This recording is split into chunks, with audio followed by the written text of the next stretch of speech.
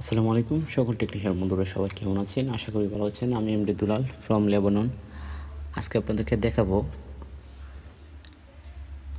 Samsung, শুধু Samsung নয়, যে সকল ফোনগুলো পানিতে পড়ার পরে টাচ বা এলসিডি ব্যাকলাইট বা এলসিডি কাজ করে না, সেক্ষেত্রে আমি আপনাদেরকে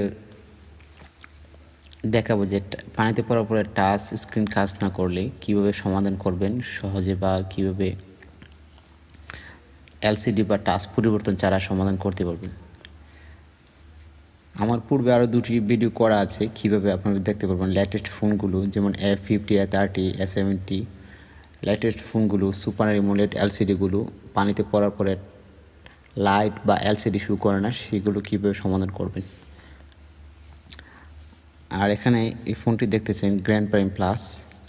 ফোনটি চালু করার পরে দেখতেছেন টাচে কাজ করতেছে না।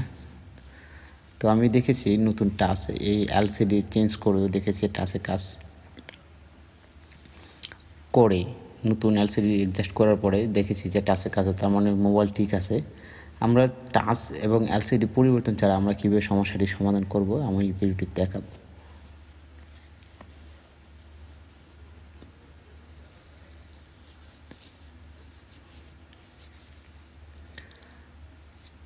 হয়তো এই ফোনটার এলসিডি বা টাচ নতুন মার্কেটে অ্যাভেলেবেল তেমন একটা প্রাইস নয়, তবে এমন অনেক ফোনগুলো আছে ব্র্যান্ডের দামি ফোনগুলো যেগুলো এলসিডি অনেক টাকা, আর অরিজিনাল এলসিডি তো অ্যাভেলেবল মার্কেটে সবগুলো ব্র্যান্ডের মডেলগুলো পাওয়া যায় না। সেগুলো অরিজিনাল এলসিডি কীভাবে পরিবর্তন ছাড়া সমাধান করবেন আমার ভিডিও বা আমার আরেকটা ভিডিও করা আছে, সেখান থেকে দেখলে আপনারা অবশ্যই আশা করি ওয়াটার ড্যামেজের যে সমস্যাগুলো এলসিডি বা ব্যাকলাইট বা টাচের সমস্যাগুলো হয় সেগুলো সমাধান করতে পারবেন খুব সহজে।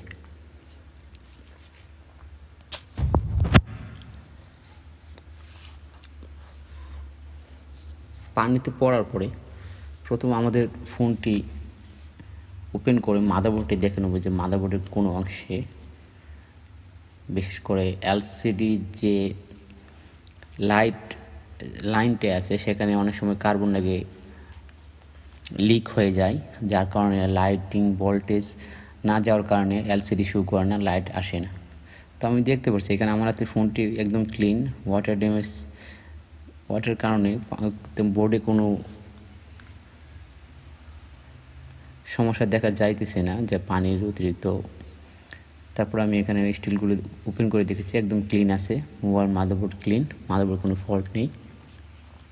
তো আমরা সরাসরি যেহেতু মাদারবোর্ড ক্লিন আছে, আমরা এখন এলসিডিটা ওপেন করে দেখব যে এলসিডির ভিতরে যে কোনো, মনে রাখবেন সকল টেকনিশিয়ান বন্ধুরা, যখন একটি ফোন পানিতে পড়ার পরে টাচ বা এলসিডি আসে না, আমাদের সুন্দর করে এলসিডিগুলো এখানে এই ফোনটি এলসিডি ওপেন করা খুব সহজ, কিন্তু এমন অনেক ফোনগুলো লেটেস্ট ফোনগুলো আছে সুপার অ্যামোলেডগুলো এলসিডি খুলতে অনেকটাই কঠিন, অনেকেই ভেঙে ফেলেন হয়তো, বা তাদের জন্য এলসিডি সেপারেট মেশিনের মাধ্যমে বা আমার অন্য একটা ভিডিওতে দেওয়া আছে কীভাবে ওপেন করবেন, কীভাবে সমাধান করবেন। তো আমাদের এই ফোনটি ওপেন করার পরে আমরা এখন দেখে নেব যে দেখা যাচ্ছে অলরেডি টাচের যে কানেক্টরে ওয়াটার ড্যামেজের কারণে লিক হয়ে আছে বা শর্ট হয়ে আছে।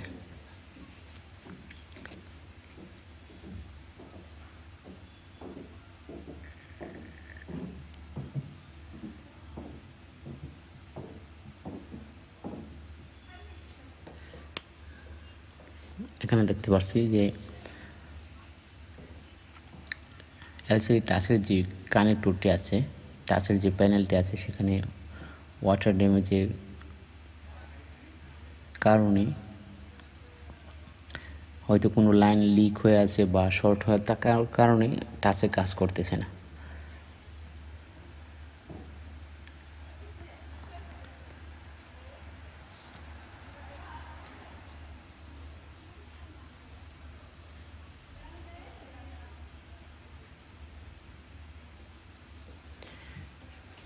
অনেক সময় এলসিডি টাচ কাজ না করার কারণে পানিতে পড়ে টাচের যে লাইনগুলো অনেকগুলো, 5টা লাইন থেকে যে কোনো একটা লাইন কেটে যায়, তখন জাম্পার করতে হয়।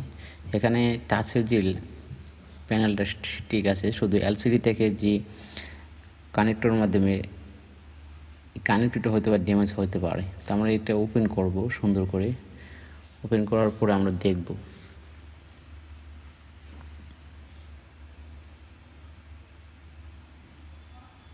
তার আগে আমরা যেহেতু ওপেন করব, নিচে একটা কিছু প্রোটেকশনের জন্য যেন এলসিডিতে কোনো সাইড এফেক্ট না হয়, সেই জন্য একটি স্টিল নিয়ে দিলাম। হালকা পরিমাণে হিট করে 220 বা 250-এ রেখে এটা ওপেন করব, রিমুভ করব।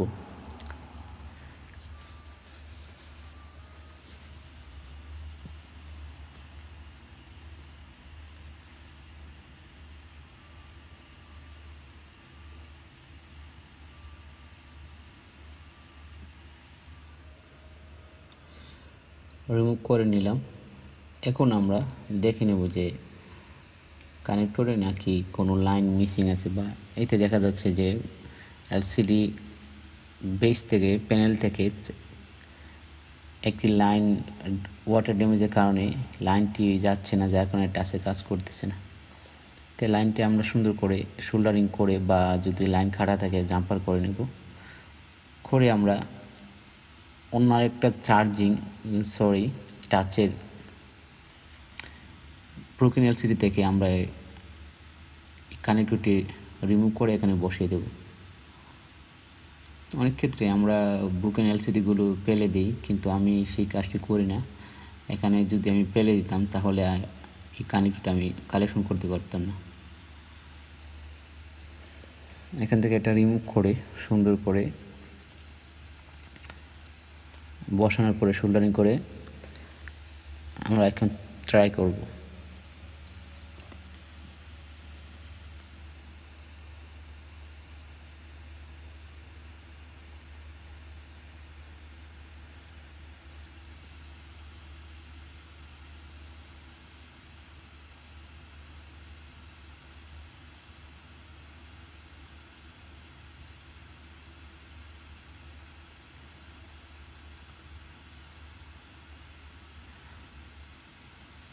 কানেক্টর রিমুভ করে নিলাম। এখন আমরা বসাবো এলসিডিতে।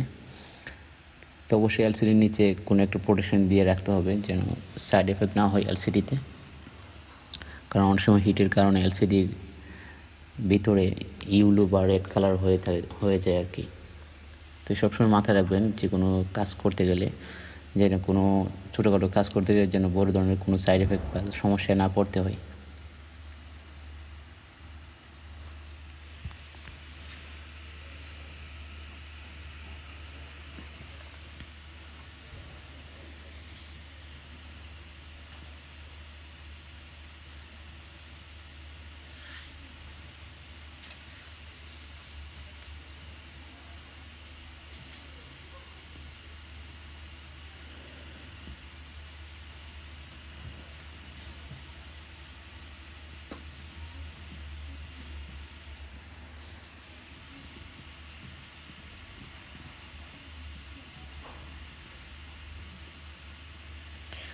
বসানো হয়ে গেল সুন্দর করে। এখন আমরা দেখব যে সোল্ডারিং করে নেব পিনগুলি।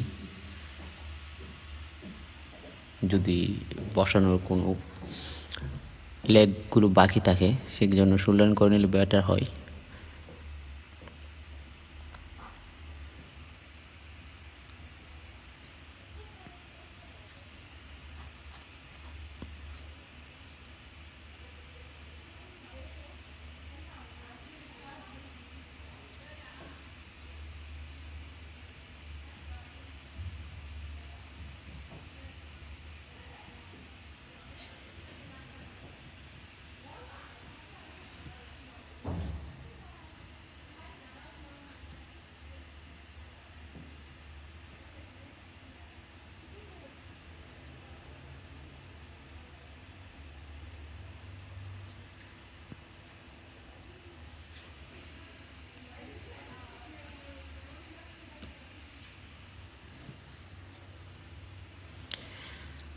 তো সব কিছু বসানো হয়ে গেলে সোল্ডারিং করার পরে আমরা এটা ক্লিন করে নেব, যেন পেস্টিংগুলো।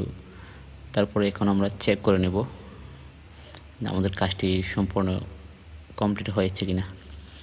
আশা করি কাজটি হয়ে গেছে, কারণ আমি এগুলো অনেকগুলো ফোন করেছি, অনেক ব্র্যান্ডের দামি দামি ফোনগুলো আমি করে রিকভার করে দিয়েছি ব্যাকলাইট এলসিডি কোনো রকম এলসিডি চেঞ্জ ছাড়া।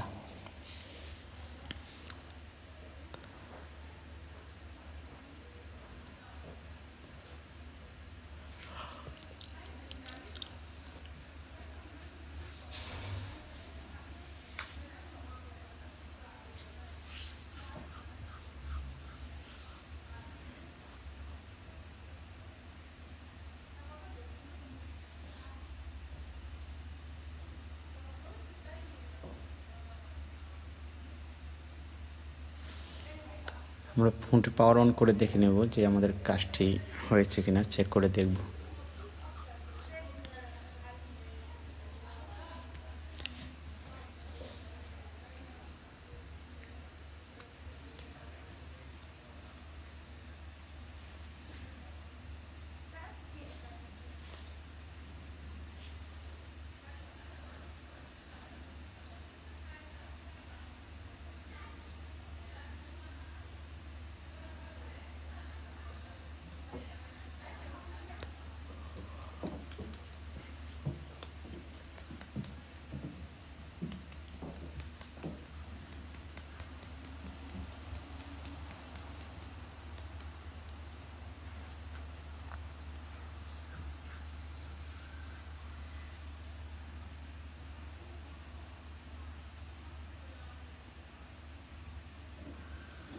ফোনটি পাওয়ার হয়েছে, এখন আমরা ডান হয়ে গেছে, কাজটি সম্পূর্ণ কাজটি হয়েছে। তো বন্ধুরা, আশা করি আমার ভিডিওটি থেকে ভালো একটা কিছু শিখতে পেরেছেন যে ওয়াটার ড্যামেজ ফোনগুলি কীভাবে সমাধান করবেন। আর যদি ভালো লাগে আমার ভিডিওটি, অবশ্যই সাবস্ক্রাইব করে সাথে থাকবেন। যে কোনো রিকোয়েস্ট করতে আমার ফেসবুকে নক করতে পারেন। তো ধন্যবাদ, সবাই ভালো থাকবেন। আসসালামু আলাইকুম।